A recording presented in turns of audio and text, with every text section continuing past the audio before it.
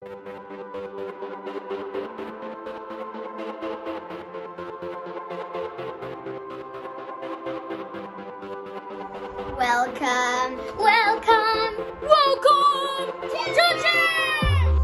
Welcome to Church Online. We welcome you all to Church Online. Welcome to Church Online.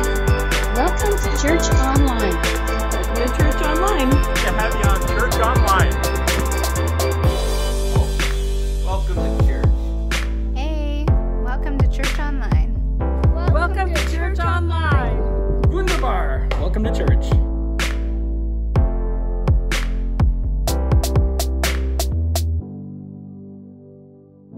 Hey, welcome to Bridge Church Online. We are so excited for today as we head into part 5 of Hope is Dope. It's going to be a great message. I'm excited to hear it, and I hope that you're going to be excited. So excited that you'll hit that share button that's below me somewhere, so that way you can share it with your friends right now, so they can join you as Dave shares this amazing message of hope that's found in Jesus. And in fact, maybe you could also be a little interactive. Maybe you could tell us what your favorite food is. Just type it right now. I'll give you 2 seconds. That's great. And then after that, I want you to tell me why you decided to choose bacon. And, or maybe you can just tell me whether you like crispy bacon or soft bacon. But really, we just want to know that you're here and that you're excited to get involved in today.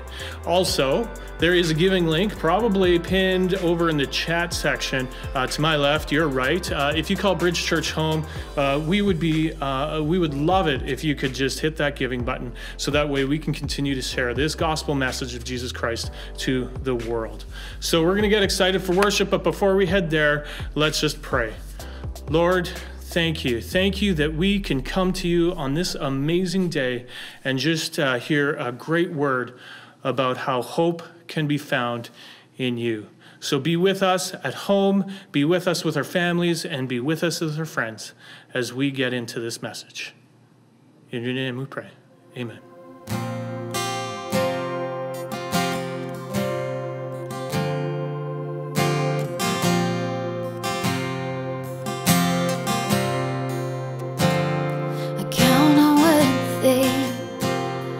Same God that never fails will not fail me now.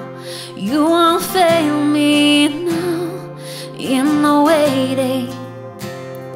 The same God is never late, is working all things out. You're working all things out. Yes, I will lift you high in the lowest valley. Yes, I will bless your name. Oh yes, I will sing for joy when my heart is heavy all my days. Oh yes, I will. Yes, I will. Yes, I will. Oh,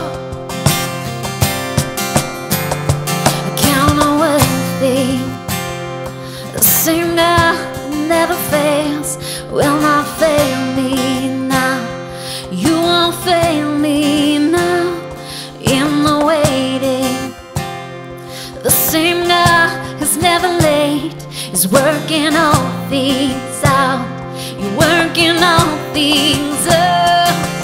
Oh yes, I will lift you high in the lowest valley. Yes, I will bless your name. Yes, I will.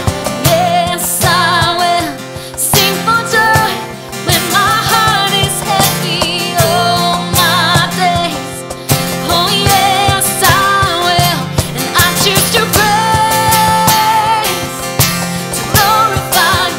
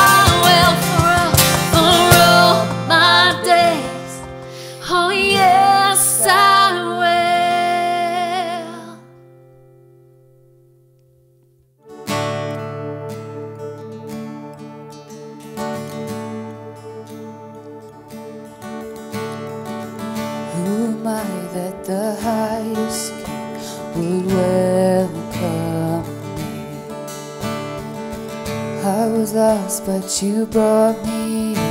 His love for me. Oh, His love for me. Who the Son sets free, oh, is free indeed. I'm a child of God, yes I am.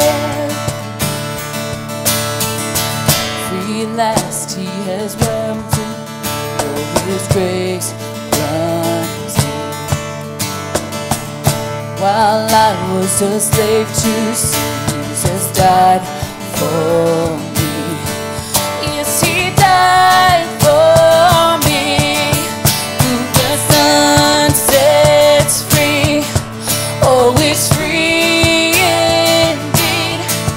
I'm a child of God, yes I am. In my Father's house, there's a place for me. I'm a child of God, yes I am. I am chosen, not forsaken. I am who you say I am. You are for me, not against me. I am who you say I am. I am chosen, not forsaken. I am who you say I am. You are for me, not against me. I am who you say I am. I am chosen, not forsaken. I am who you say I am. You are for me, not against me. I am who you say I am. Oh, I am who you say I am. Who the Son sets free, oh, it's free indeed. I'm a child of God, yes I am.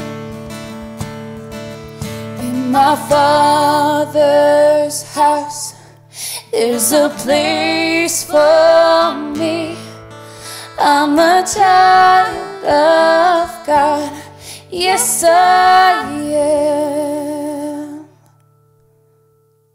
Hey, welcome to Hope is Dope Part 5. Here we are in the middle of this series, and I say middle because I know it's long, but it's been awesome, hasn't it? Hope is an amazing thing. Research has actually shown that hope helps alleviate stress and anxiety, especially during adversity. And so you can understand why it's been a common theme through Church Online here during this pandemic. But, realistically, we want to be people of hope. We want to be people that point people to Jesus. And Jesus is hope. He's peace. He's life. And so through this series, we've been kind of going through a few different things, hearing from some of the staff members, as well as just kind of like mini messages and whatnot. But hope itself, through this kind of whole series, we've been looking at the idea that, amidst all the conspiracy theories that are out there, we can find hope in the truth, of real relationship with Jesus. We can find hope in relationship with Jesus, as we heard, many weeks ago. We can find hope in the now, like we heard a couple weeks ago. We can find hope in understanding who God says we are. And so, without further ado, I want to introduce you guys to a dear friend of mine, a dear friend of us at the church, and she goes by the name of Sam. Sam, it's so good to have you. You're just smiling. You're happy to be here. Absolutely. Now, Sam, you come here. You've been at the church for, basically almost a year. It'll be a year in October. I guess we'll say almost, right? But, and you guys, you and your hubby, Davin, have been on staff here since probably about November. Just a real treat, a real treasure to have part of the team. Shyla and myself, we absolutely love and adore you, and it is so good to have you joining us here for Hope is Dope Part 5. So real quickly, with a beautiful smile on your face, tell us a little bit about yourself. Well, my name's Sam, as we already heard. I'm 20. I'm married to Davin, and I really love music and doing musical things. Yeah. Yeah. And you also, here at the church, you help out with kids. Yeah. And you honestly, you kind of help out. You got your hands in many different areas. And it's been awesome to have you. So, Sam, we met earlier this week, as we do with all these interviews. And we kind of just, I'm a little bit blessed, myself and my wife, because we get to hear kind of like the in-depth, story from Sam. And, and here today on Sunday, it's going to kind of be the condensed version. But when we met, you quoted a Bible verse. Can you tell us what that was? Romans 8:38 and 39. For I am convinced that neither death nor life, neither angels nor demons, neither the present nor the future, nor any power, neither height nor depth, nor anything else in all creation will be able to separate us from the love of Jesus. Awesome. Yes, that's right. I love that you can recite that verse from memory. You had said it's one of the first verses that you memorized, and you've kind of held on to it. It's honestly been, as you said, kind of that foundation of hope even in your life, right? And now what's interesting about your story, right? And again, we kind of got to hear the whole thing, but you're kind of still living, you're still kind of processing through your story. A lot of times we kind of have testimonies and it's like, well, I was here and now I'm here and everything's fine and dandy, right? For you, right, you kind of were able to kind of highlight for us that I'm still in this process of really finding hope, of really diving in, right? And so, we want to hear, obviously, a whole bunch of your story this morning. So, Sam, would you kind of take us back to you as a little child? You kind of said, I always make the joke, right? I've been going to church since I was a fetus, but you really were. I really have. You were in church, at 6 days old, you were already in church, right? My mom told me I was born on a Sunday and in Sunday school the next week. Yeah. So my entire life in church. Yeah. Yeah, just all of it. Different churches, different experiences. We started in a Baptist church. I went to an Anglican church, and then we went to another church, and it's just always been very much there. Right. And very much a center of my family and who we are. Yep.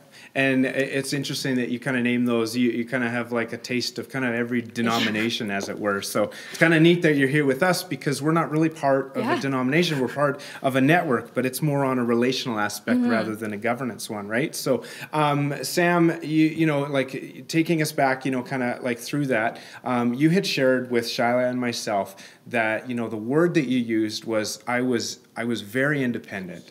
Can you kind of just, describe that for us? Well, yeah, it's been there my whole life. My mom likes to tell me the story of when I was a baby again. And she rocked me and rocked me and rocked me and sang to me and sang to me and sang to me. And nothing made me stop crying. So she gave up and put me down. And I just sighed that was the biggest relief in the world and was content and fell asleep. And it's sort of always just been that way where I'm I am just my own person. I'm independent.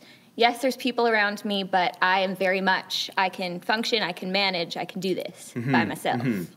You got this. Yeah, I got this. It's going to be okay type of mindset, right? So, and as you said, now through all of this, you said you were kind of born and raised in the church. What was that like living, kind of obviously with your family, but also heavily involved? You guys were heavily involved in the church, and so what was that like kind of coinciding with your kind of independence, as it were? Yeah, so church with my independence has been very interesting and very much a learning curve because I've always just been there and I've always been, I got this. So people trusted that I had it. And so I'd be leading classes when I was barely 14. I'd be doing all sorts of different things. I'd be leading worship on youth nights. It was just, Yeah, you were in it, and I was there. So now you mentioned, at age 14, right? So a little bit before that, you had mentioned at age 11 there was kind of this big experience, and one that I think we both agree was probably not the best experience. But tell us a little about that at age 11. Well, yeah. When I was 11, my parents decided to get a divorce, and it wasn't exactly the cleanest divorce.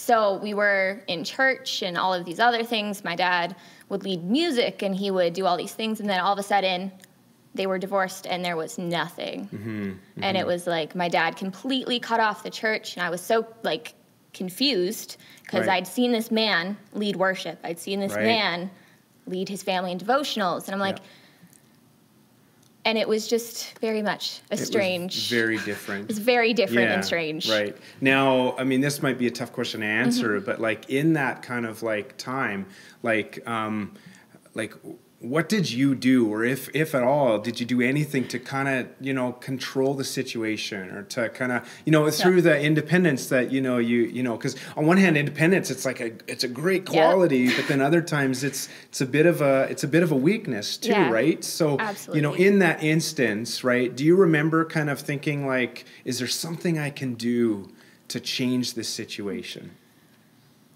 I knew I couldn't change the situation, but I did not adapt well to it. So like everything changing just messed with me, and Right. everything moving and shifting, and I didn't really have a way with everything just moving and changing, everything was just so weird. I actually don't know. Right. I know that I did go into like very much myself, like I don't trust people because I just don't know. Right. I got me. I got this. Yeah. I got this. Yeah. I can do this. But I'm not going to let anyone help me do this. And it was one of those sort of weird things. Yeah. Now, do you remember, was there anything that you maybe kind of specifically did, or do you know, kind of like, you know, as an avenue to even, I mean, not independent stuff aside, but like even to kind of process through your parents getting divorced, you know? And the reason I ask that is because I know that there's probably a bunch of people watching that have, you know, whether they're divorced or not, whether they're children of people who have divorced, or do you know whether they're parents of children that have divorced, like, you know what I mean? Like there's a lot of people I think that would relate to kind of your story in that. So like what did you do? I fell onto extracurricular things.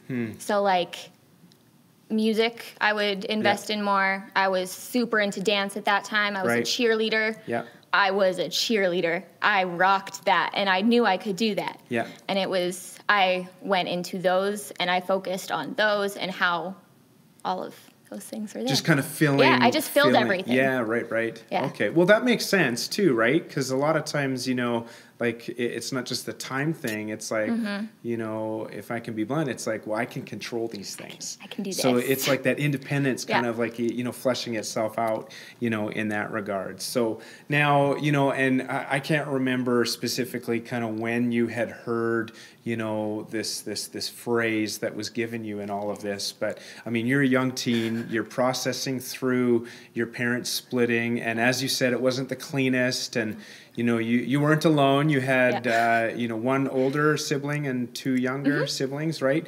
And so, you know, there was the kind of the family aspect of all of that. And now through that all, right? And I know it seems like I'm camping on the independence thing. I mean, that's just a part of your story, right? But because of that independence, you had said that you had heard a few times a statement. Yes. I had been told multiple times that I am unlovable, that I am unable to love others around me because I obviously don't feel love. And yeah, it was just sort of like I can't be loved. Right. Now, I guess what was, you know, your relationship? And we want to be careful. I don't want to, you know, kind of make it sound like your parents aren't great parents, because they did their best. They did their best, and you said they were, you know, there was some issues obviously, but like, what was your relationship with your dad in all of this? Almost non-existent. Yeah. I mean, I would go to his house, but it was very much, I was very on guard and surface level. I was never like at my dad's house. It was just like, I'm at my dad's house. Or I'm like, I'm hanging out with him. And we just didn't really have much of a relationship in that time. Yeah. Now, you had said, when I asked you about like that phrase that was said, you had said, because I was unlovable, or because I wasn't capable of loving. Do you know, like, was that kind of a result of some of these relationships and kind of like just the whole...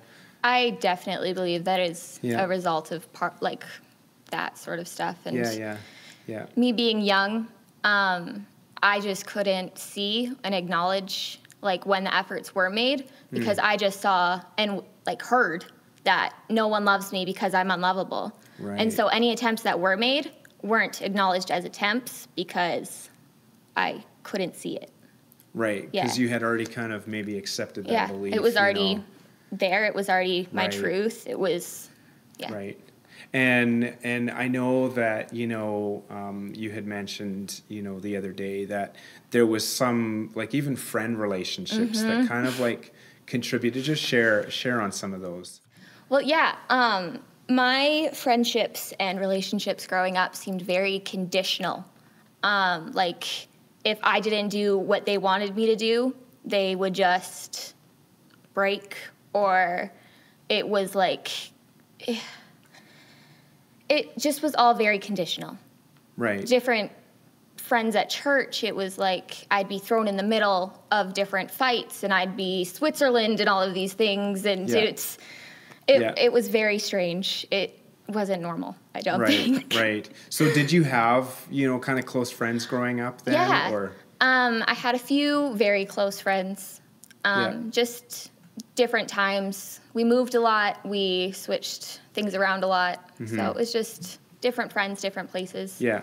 But there was kind of the few kind of key relationships that almost reinforced that, you know, that statement, right? It was the big ones that were like, if you don't do what I want, I'm just not going to be friends with you anymore. And it's like, okay. Yeah. Great friends. Yeah. Good. But they were all I had, so. Yeah, right. So, you know, kind of, you know, and how old were you kind of at this time? Like, I know you said like you were 11 when your parents split up, but. This, like, it's all throughout different times. There's not really a set time. I had friends in kindergarten that were like that. I had friends in middle school who were like that. I had friends in high school that were like that. It was just all throughout, trickled in little hints and reminders. Right. Yeah. Right.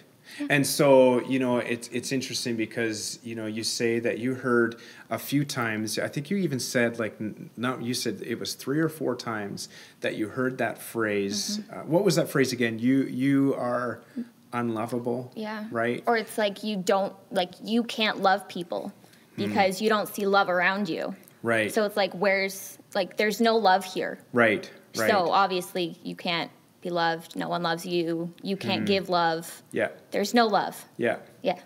And so you had heard that. It was obviously kind of reinforced, you know, through some, you know, relationships in the family and then some, you know, actual friendships kind of outside of that. So you're at the point now where you're beginning to kind of get a better grasp on who Sam is, right? You're getting to the point in age where you can kind of make some of your own decisions. So I guess the big question is like, what did you do with all of that? Like, what did you do with that lie? We'll call it, because that's what it was, right? It was a lie. What did you do with that lie? How did that change Sam? How did that affect you? I had walls like no one else I'd ever met. There were walls in front of walls, blocking walls. Yeah. So even if you made it past one level, you weren't getting anywhere. Right. So I didn't trust anyone. I didn't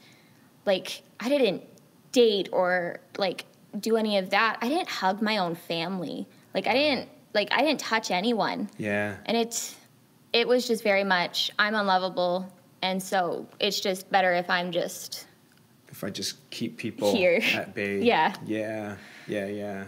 Now, did that have an uber negative effect? I don't want to say because obviously it would on relationships. Yeah. But looking back now, one of the key things you said when we met, you said, I didn't hug somebody until 2018. Until 2 years ago. Until 2 years ago, I couldn't hug people. So you had mentioned, that you kind of had these walls, right? I mean, you just said, I got these walls up. I'm not keeping people in, right? Would you kind of I guess I'll ask it this way. If you were able to kind of go back and tell yourself something in that moment, what would you tell yourself? I would tell myself that I'm lying and everything I've heard is a lie. Yeah. Because that's probably the only thing that would have changed anything. Because it was so deep Right. and so engraved in my identity that there was there was no changing that. Yeah. Yeah. No, that's good. That's good.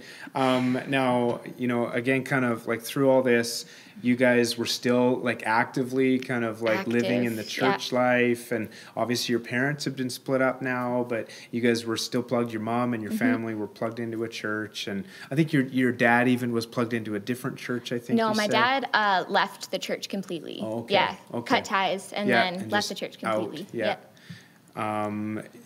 Now.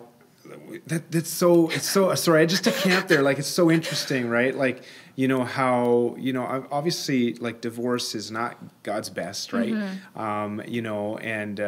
Those listening might be offended that I would say that, right? But I mean, I'm a big believer in marriage, and I know you are, with your amazing husband, Davin, right? But sometimes when those things happen, right, there's an element of shame that comes on, do you know what I mean? And so I can understand maybe why your dad just kind of like, I'm out, whether it was like an internal decision to just say I'm done with that, or whether it was like, I'm not loved or I'm not accepted, right? But so here you are. That was our little tangent, right? Like here you are. You're in church. You're kind of like living this out. You've been told these lies that you're unlovable. You're not capable of like giving or receiving love, right?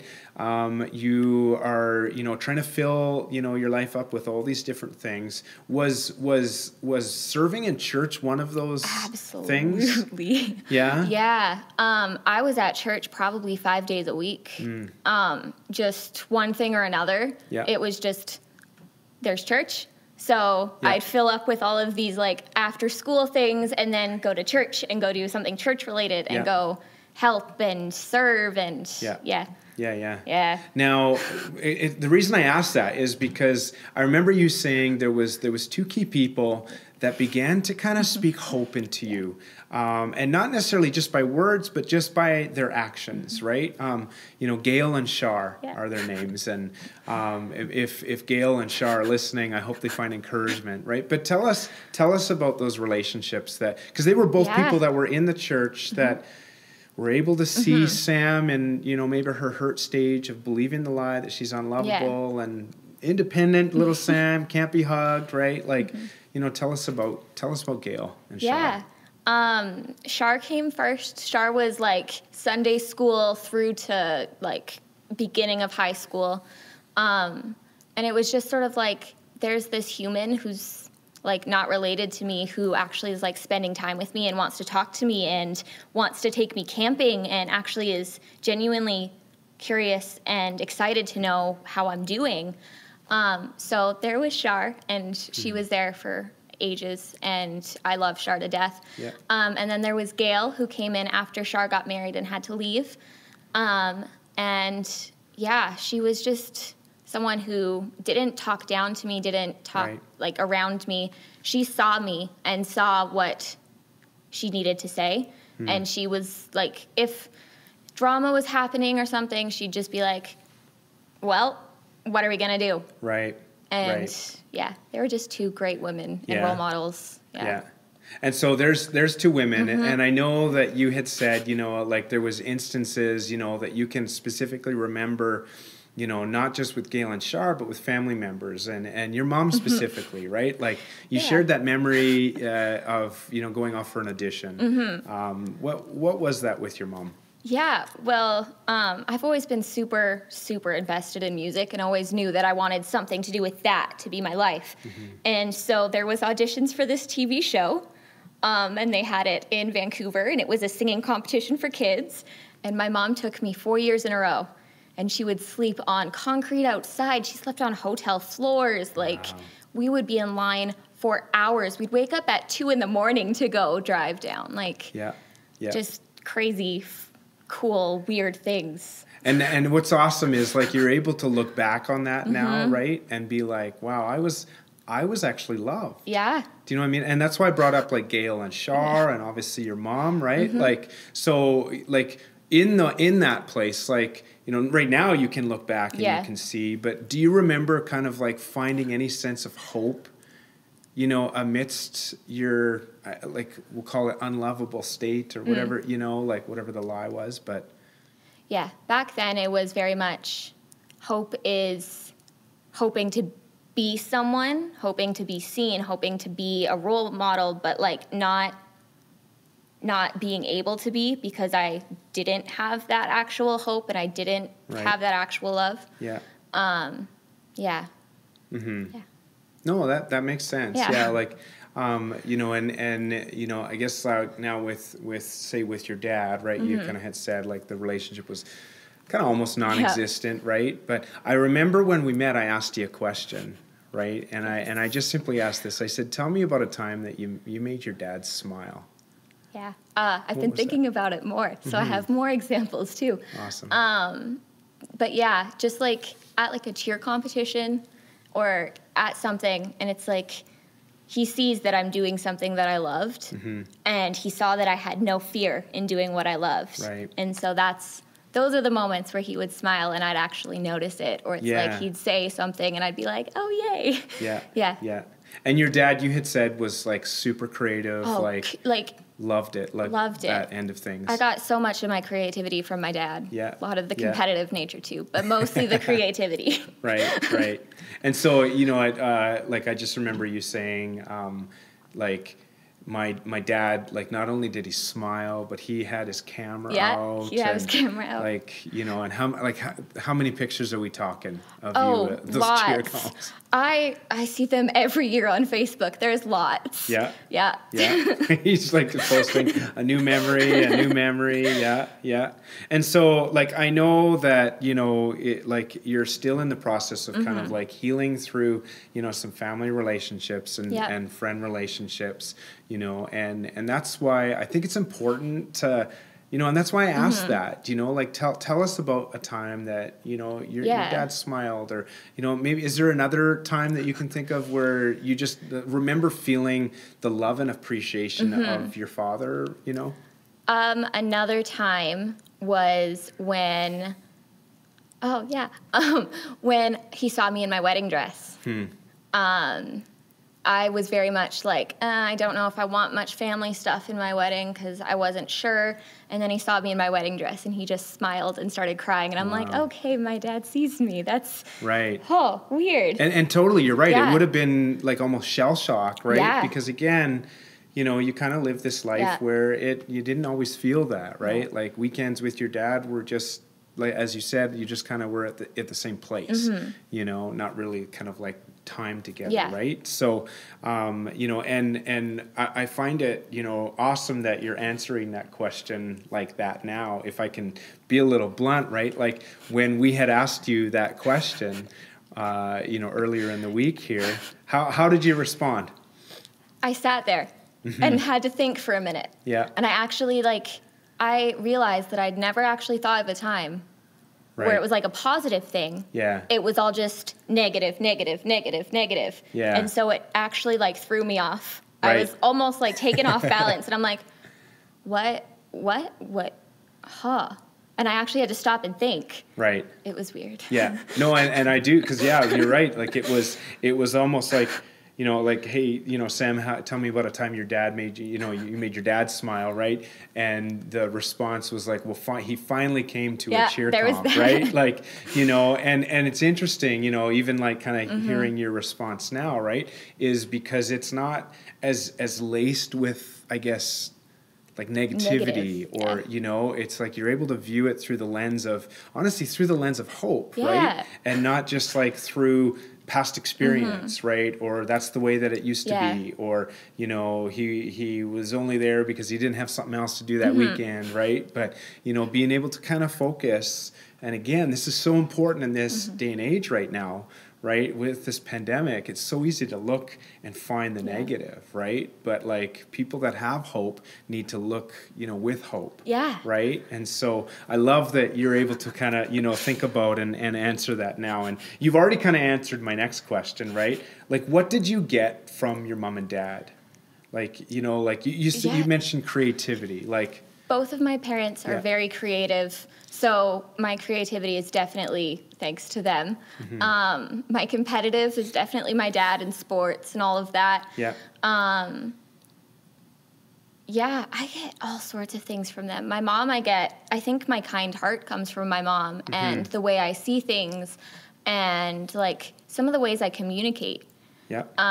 So it's weird. I haven't really thought about it until this week. So it's Right. very fresh and very new. yeah, Yeah. absolutely. It was a great time to just spend kind of dialoguing, you know, Shyla and myself with you and Davin.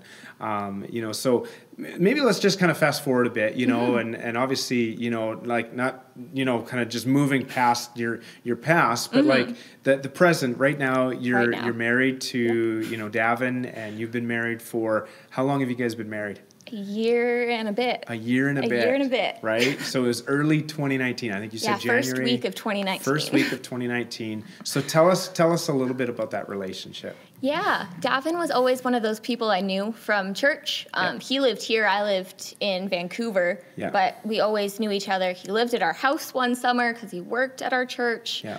And then, he came back one summer, and all of a sudden, we became best friends. And we couldn't not hang out together. Right. And and so that was, it's funny that you say that because he came back one summer and we were best friends because it was 2 summers before that he was there and 13 or 14-year-old Sam was like, this is great. This is awesome. I hated it at first. I thought it was like, oh, another boy in our house. Right. And then by the end, I'm like, oh, he's cute. He's leaving. Yeah. And so he came back and he interned again, and you guys had started the dating relationship, right? What was that like for you? Because again, you were still living in this, you know, this place of like I'm not lovable and I can't give love, and you know, even like we just said, right, like, you know, the hugging, you didn't hug people. You had said that you didn't hug people till 2018. Yes. Right. So but like tell us about what was that like for you and Davin? Yeah. I mean, I was very insecure at the beginning, but it was also like it was this human who understood and saw things and was also broken, right? And so it was not as difficult as one would have thought it would have been. Yeah.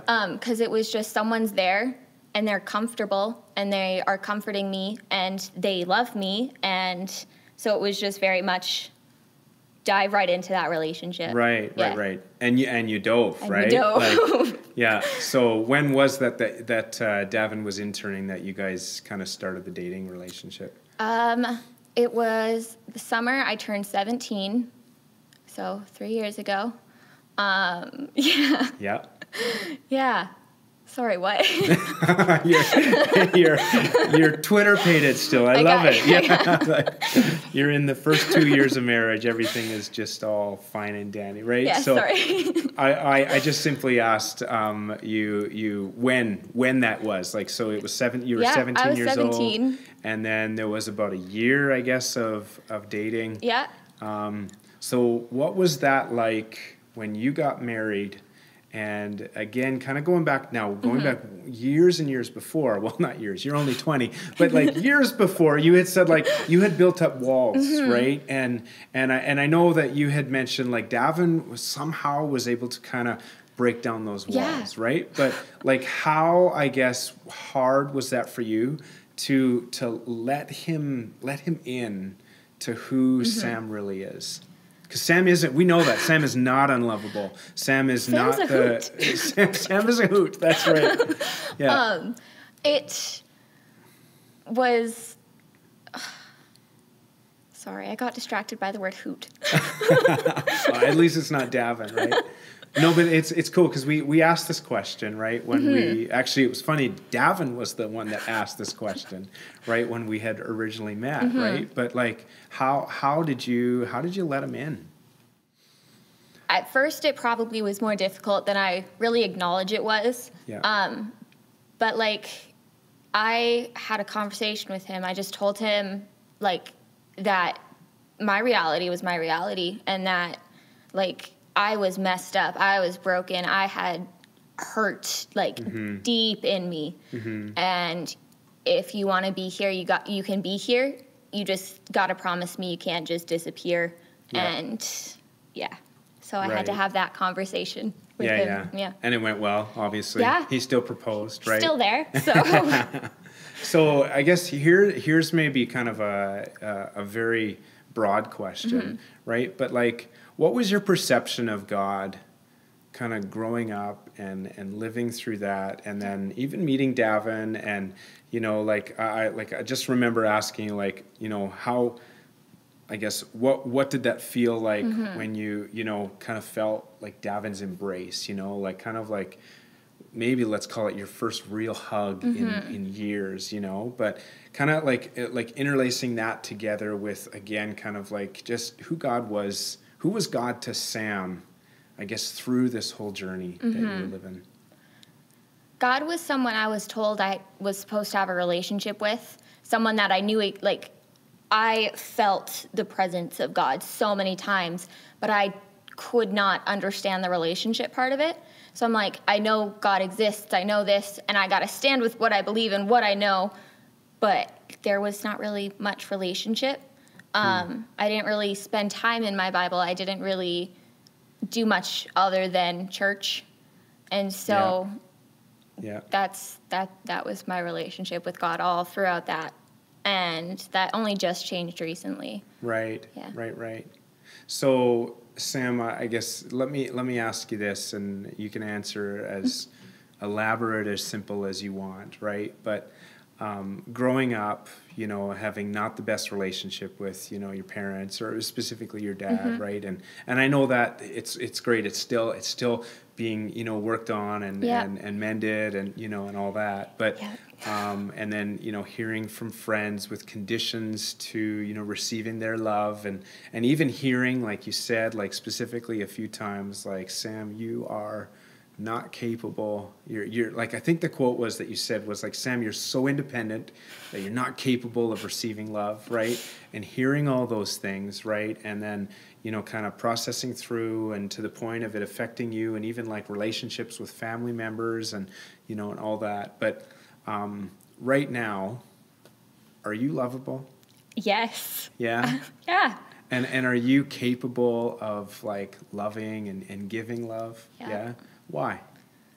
Because I was like, my eyes were open to love. Yeah. Like, I moved here and it was like, love, love, love. We love you. We love you. We love you. And I'm like, each time they said it, I was like, oh, this is weird. This is weird. And eventually I just got like, oh yeah, we love you. We love you. Yeah. God loves you. God loves you. And I actually like had to hear it so much that it reformed the pathways in my brain. Right. Where it was just sort of like, yeah, I am great. I love people. I am lovable. Yeah. Like, it's great. Yeah. And you're married, I'm right? married. I mean, it's tough to have marriage without love, right? Yeah.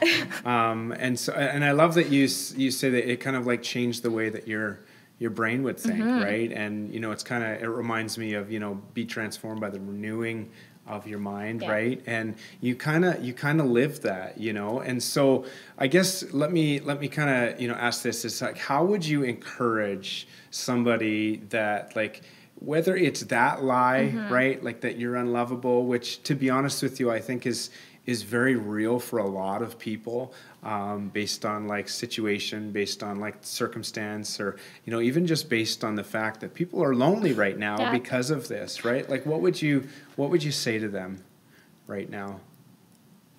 Right now, I would tell them that those are lies. If something's from God, it's not going to tear you down, and it's not going to make you feel worthless and make you feel distant from people. Like, ignore those lies, fight those lies, find those lies, dig into scripture and write the truth comparative to the lies. Like, don't believe them. Right.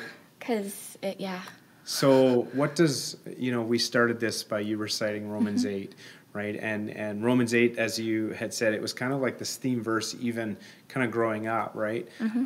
Which is kind of neat because you had kind of the answer, you had kind of the out in a sense, But, you know, in that time, you were still living kind of like, again, with the closed hand around, like, I've got this. It's my own independence. I'm going to keep people at bay. And with good reason. You know what I mean? With good reason, because of the circumstances that you lived through, because of the different things, right? But now, like, what does Romans 8, like, you know what I mean? Like, what does it mean to you now? Romans 8 means like 38. Like 38, 39. Yeah. Nothing can separate me from God, and nothing can separate me from that love. No one can tell me anything that will make me go back and think, does Jesus actually love me? Because I know that Jesus loves me, and nothing is going to get in the way of that. Nothing. I love that. I love that sureness of like nothing, you know, because that's believing Scripture. Yeah. Do you know what I mean? And not like reading something, you know, that was written for us right now, right? And for all of eternity, not reading that through the veil of like what your experiences were or what even your present circumstance is, right? And that's the truth of Romans 8, 38, 39. Would you recite it one more time for us? But I am convinced that neither death nor life, neither angels nor demons, neither the present nor the future, nor any power, neither height nor depth, nor anything else in all creation will be able to separate us from the love of Christ Jesus. And that's the thing we want to leave you with, is that Romans 8 speaks to you right now. Just as Sam said, right, there's nothing. Nothing comes in between his love for me. Nothing comes in between his love for you. And so would you just be encouraged this morning or this afternoon, this evening, whenever you're watching this, you know, through the story that we just heard from Sam, that nothing can separate you from the love that is found in Christ Jesus. And you know what, specifically, and we kind of learned this even, you know, a little bit through Sam's story, but sometimes we kind of put that verse through the context of present external circumstances. And we continually think that it's the different things that would actually dictate whether or not we are loved. But as Sam learned, sometimes it's the internal decision. Sometimes it's the internal kind of choice that we make of believing the lies of the circumstance, believing the lies of words that are said, believing the lies of certain actions, of whether it be family members or friends or pastors or leaders or employers or bosses, whatever it is. Sometimes it's honestly just deciding in our own hearts to maybe believe the misinformation that's out there, whether it be a direct lie or whether it be just believing that, you know what, I've never been able to receive love, so I never will. But I want to challenge you right now, wherever it is that you're sitting, if it's at home with, you know, a pet on your lap, or maybe you're doing home church with another family, I want to challenge you right now to just simply just think on this right now, is I can receive love. We think of the most famous verse in Scripture, John 3:16, for God so loved the world. Sometimes we think, well, God so loved the believers, God so loved the Christians. No. God so loved the world in its entirety, broken people, broken system.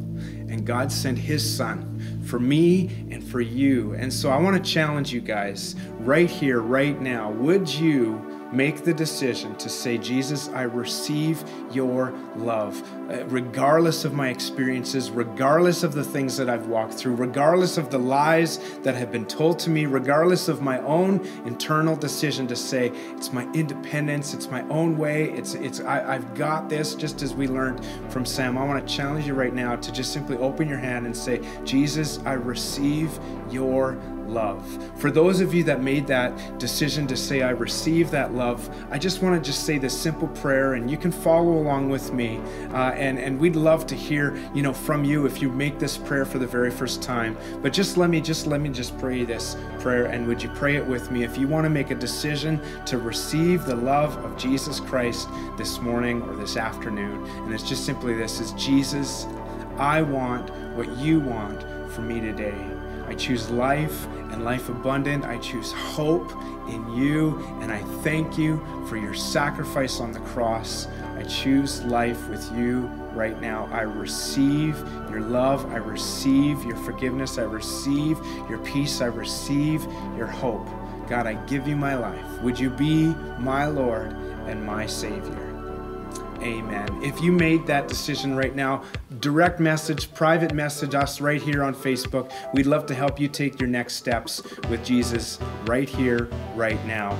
The last thing I want to say is just simply this. Sam had talked about it, how Romans 8:38-39 had kind of been like this foundational scripture in her life, right? And that's honestly what we want to do. We want to point you. We want to point people to Jesus, and we want to point people to the living hope that comes in the scriptures that are alive and well for us right now. So one of the ways that we're going to do that is I want to challenge you right here, right now, to download YouVersion on your smartphone and look up me, Dave Manny. Add me as a friend if you haven't already. And we as a church are going to be starting a Bible reading plan because, guys, that's what it's about. It's about diving into the Word and finding the hope that is written for you and for me. We're going to be starting a daily reading plan called Crazy Love by a pastor by the name of Francis Chan. And through the next 7 days, we're going to dive into Scripture and find this love together. And so starting on June 1st, on Monday, don't worry if you're watching this after, you can quickly catch up with us. But would you download that app, find Dave Manny. We will add you to that YouVersion Bible reading plan, and we will dive into Scripture together. Hey, that was an amazing message, a great message. And in fact, kind of two of the big takeaways I took from there was don't believe the lies and you're loved. And one of the best ways I found out that I know I'm loved is by getting into the Word. And I know Dave mentioned it, that he's starting a brand new Bible study series through the YouVersion Bible app. So get on into that app, find Dave Manny if you haven't already friended him on there. And it'll have his little beautiful face on there because there's a few Dave Mannys, but make sure you pick the right one. But he will then invite you to the Bible study. Don't forget to come back next week. We've got yet another installment of Hope is Dope as we talk about how hope can be found in Jesus. And of course, over here, somewhere to my left, your right, is the giving button. If you are a friend of Bridge Church, then we ask that you just hit that give button so that way we can continue to share this message with everyone else. So, remember, you are loved, and have a great week.